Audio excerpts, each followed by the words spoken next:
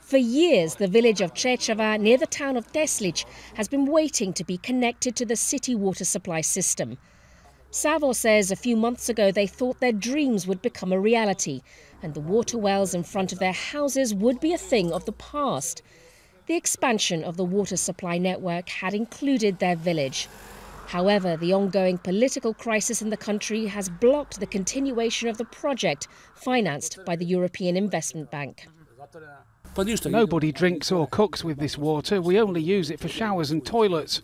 We have to go to the springs uphill. I go every day to get 10, 20, 50 litres. When we drink it, we go and get it again. The municipal government had planned to connect 2/3 of the population to the city water supply by building a new filter station. The largest post-war project in Teslić was supposed to be completed in March 2023, but it was blocked because the presidency of Bosnia and Herzegovina did not sign the agreement with the European Investment Bank that finances it.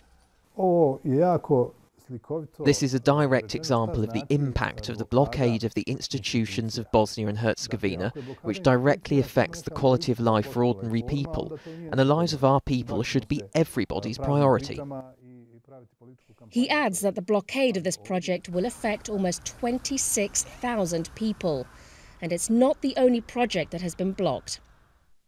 $1 million fund to help economic development in areas along the border between Bosnia-Herzegovina and Serbia is on hold, as is an agreement with Norway on financing projects in Bosnia's justice system, and approvals from the Japanese government to appoint an agent to procure equipment for the border police and hospitals. At the centre of the crisis is Milorad Dodik, the leader of the Bosnian Serb enclave Republika Srpska, a member of Bosnia and Herzegovina's tripartite presidency. Dodik has refused to participate in any decision-making process worth more than €50 million, because, he says, it goes against the ruling of the entity's National Assembly. I think all I'm doing is strengthening the role of the National Assembly here, which should be the final place of decision-making, not the presidency.